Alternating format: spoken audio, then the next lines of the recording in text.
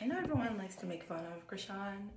I saw that she got Blueface's face, tattooed on her cheek, and this is not to make fun of her. I seriously think she needs help. I watched some of her interviews, and I feel like she has a mind of a 12-year-old, and she just seems like a little slow. Definitely seems bipolar. Definitely seems like she suffered from depression. I watched a video on her story. She had a rough life.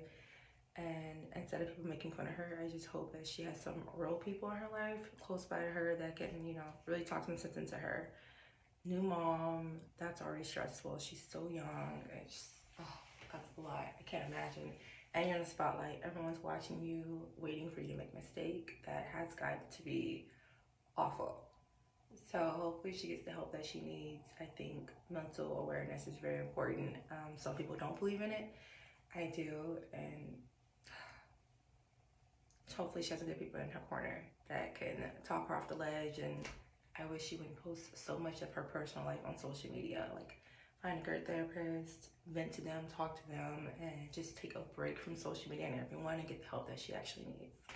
So, Chrisean, we are praying for you.